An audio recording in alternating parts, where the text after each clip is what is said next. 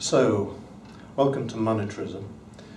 Monetarism is another cause of inflation along with demand pull and cost push factors. So a third cause of inflation is the idea that inflation is always the result of an excessive growth in the money supply, and this leads to inflation.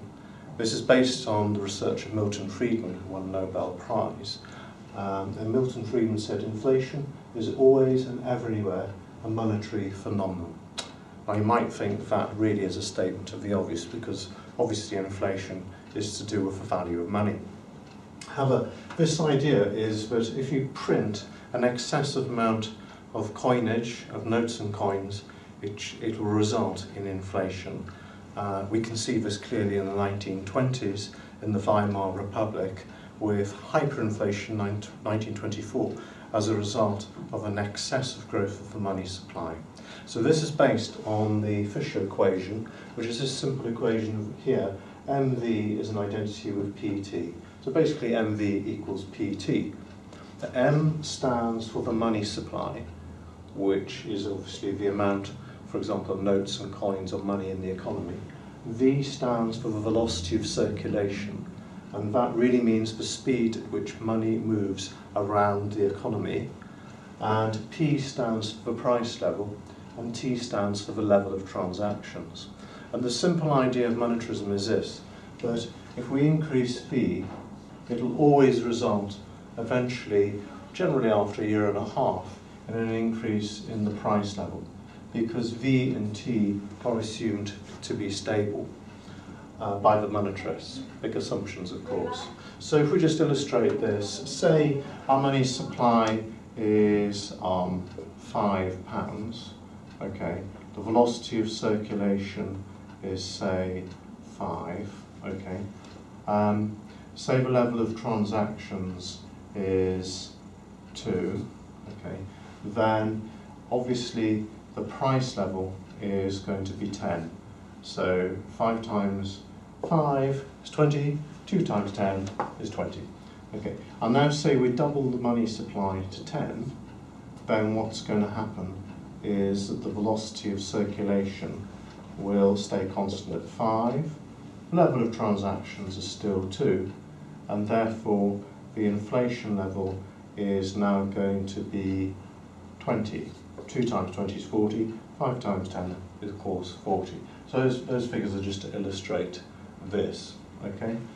If we look at specific people, say we've got 4 people in the economy, so they each exchange a product with the other. So A buys something from D, B buys something from A, C buys something from B, and D buys something from C. Each of these cost £1, okay, so they each pass on £1. So the total money supply in this economy will be £4, okay. Say they buy one product, so the velocity of circulation is 1 because each £1 moves along 1, okay. And the level of transactions, there's been 4 transactions in the economy, okay, and therefore the price level is 1. So 1 times 1 equals 1 times 1. And say we double the amount of money, we give each person an extra £1, okay? So everyone has an extra £1. Now the thing is, are they going to be really better off? In real terms, are they going to be better off? I think the answer is no. We're still transacting the same amount of goods, the same real goods. Say they buy a loaf of bread from each other, yeah, there's still 4 loaves of bread, so there's 4 transactions, and that's really the output of that economy. So they each have twice as much money, but they're not better off, okay? So we now have, the money supply is now 8, the velocity of circulation is still 1, those £2, each pound is moving 1 person, okay? The number of goods in the economy is still 4 transactions, but of course the price level has doubled, so that 2 times 4 equals 1 times 8. Okay, so it's a simple theory. It's assuming that V and T are relatively constant, are stable over time, Okay, and therefore increases in VM, the money supply, if they're excessive, will result in an increase in the price level. Now modern monetarism is based on this equation, and what they did, of course, is they got rid of T, and T can be replaced with Y. So in some textbooks you'll see this equation referred to as MV is identical with PY. Now the key thing about monetarism is it seems to work when you have huge increases in the money supply, such as occurred in the Weimar Republic in the 1920s. However, it seems problematic, for example, in the 80s when the UK economy under Mrs. Thatcher adopted monetarism.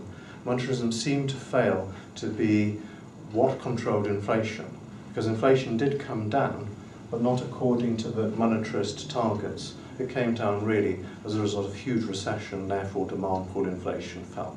Anyhow, just to stick to the key points, the assumptions that monetarists make are questionable, and Keynesians would question these assumptions. Is V really stable over time? And certainly is Y, or T in the previous equation, is that stable over time? And I think a lot of people would question those assumptions. So the key thing is, monetarism is the idea that inflation is always caused by an excessive growth of the money supply, as illustrated by the Fisher equation. Okay, thanks for watching.